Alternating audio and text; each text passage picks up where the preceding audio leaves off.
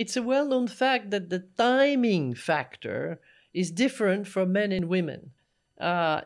Usually, I mean, I'll now, how we say, I'll do a kind of a parody of the whole thing. It's not always like that.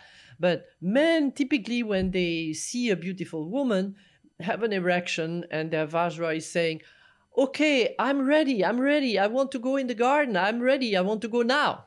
And that can happen very quickly. In fact, some men complain that they don't know what to do with this inappropriate erection in the middle of some kind of gathering where it's not called for. They want to go in the garden. Okay, so, and they're quick with it. And they're quick, why? Because the heart meridian in the man ends at the tip of his penis. So it's only when he has penetrated inside the sacred mandala, as the Tibetans call it, or the garden, that he can fully relax, let go, and feel that his heart is opening. Now, on the other hand, for the woman, it's completely different.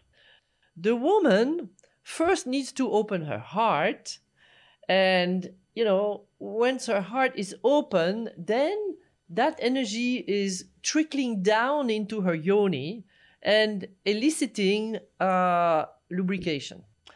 But before she can lubricate, before she can feel her full desire, she has to take the time so that her little girl inside is wooed and charmed and, seduced. And so,